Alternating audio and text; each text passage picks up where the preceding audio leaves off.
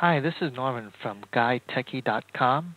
In this video, I will show you how to reinstall Windows 7. So the first thing first, as I stated in my write-up, you will want to boot off of the DVD-ROM drive where you have your Windows 7 disk. To get to this boot menu, it's different for every machine. You will have to refer to your manufacturer, to find out which key gets to this boot menu. So you can even use Google to find out. So we're going to go ahead and go to CD-ROM. Yes, we want to push any key to boot off of CD. I had to do it quick because otherwise, if you let it go, it will continue booting up into your hard drive, which will have your old install of Windows. And we don't want to do that. We actually want to blow it away, nuke it in a sense. Or the logo. It's beautiful, isn't it? Well, you'll get sick of it after a while.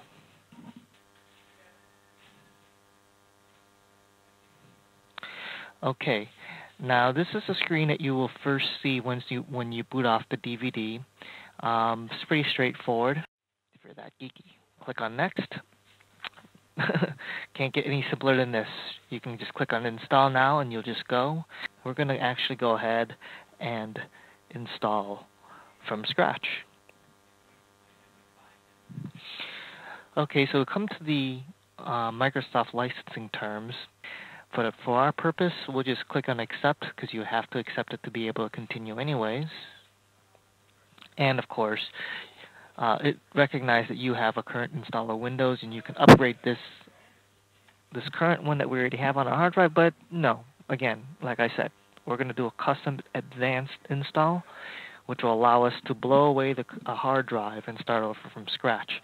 And as you can see, this hard drive already has Windows already installed. Not completely, of course. You can see we have lots of free space.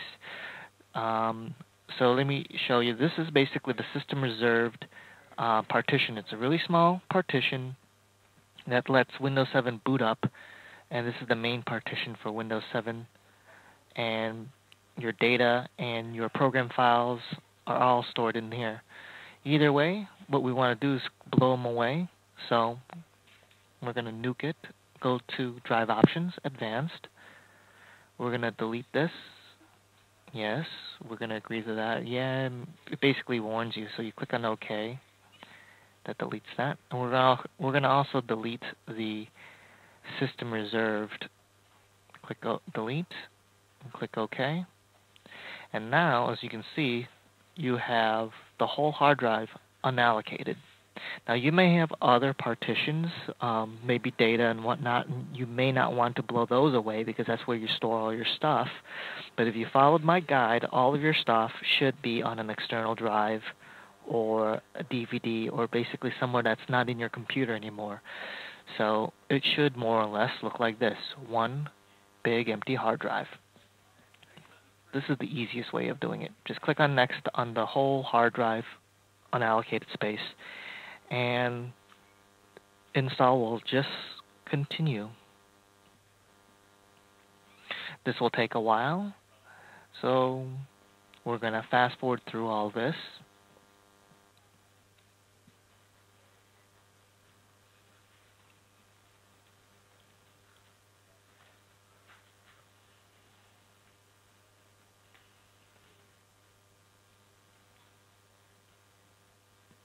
Okay, it's done, and so now it's restarting. We can just hit restart now or just wait until the countdown counts down to 0.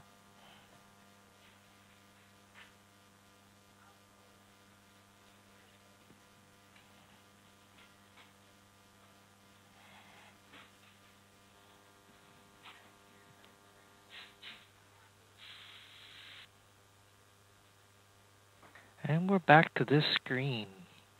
As you can see, it's not completely done installing yet, but it's almost there.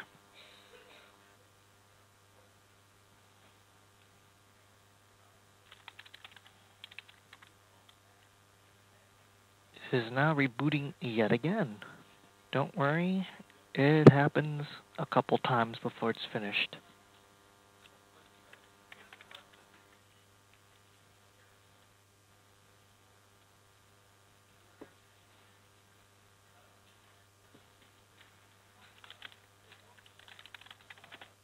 Basically, it's asking you for a username. This is what you're going to be using to sign into the computer, or basically, if you're going to be the only person there, it's going to give you a nice little name on your plaque on your start menu. Of course, there are some characters that are not allowed in this. I tried to hit a space, and it'll tell you why it's not working.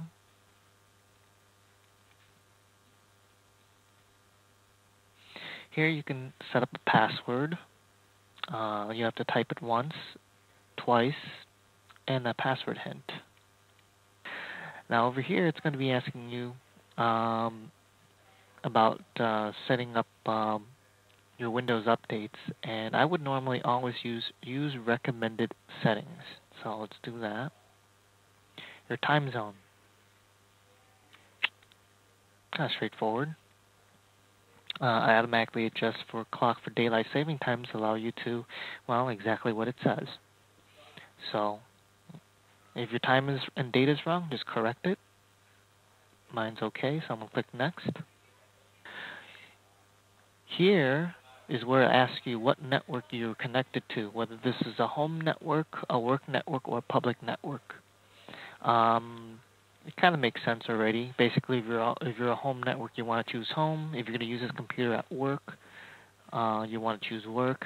And a public network is if you are right now currently connected to a Starbucks or a Wi-Fi hotspot that is basically not yours.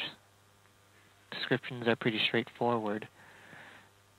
Right now, I'm actually at work, so. And this will finalize the settings.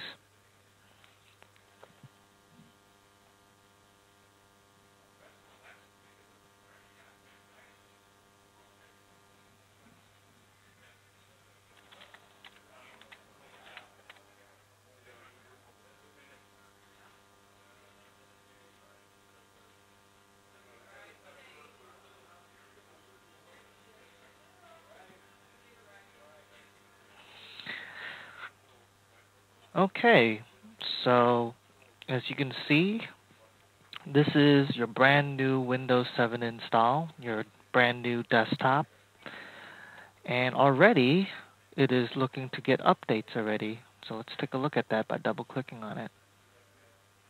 Looks like it's hidden. Oh, it's coming up now.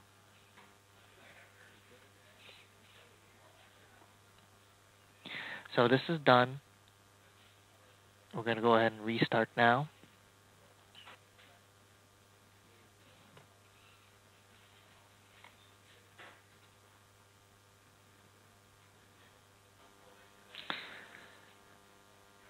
And as you're rebooting, it looks like it's still doing updates.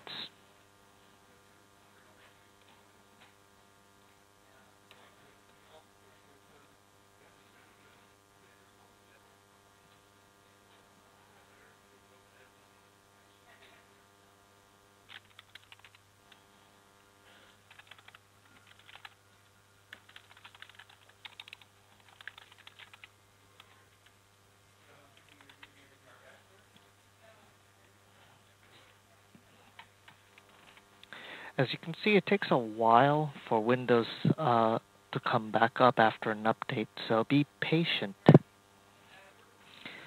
you got to remember, there's a lot of updates to install, especially if you're coming from a fresh install of Windows. Alright, and we're back at the desktop. Thank you, I hope you enjoyed this video, and again, please visit me at www.guyticky.com.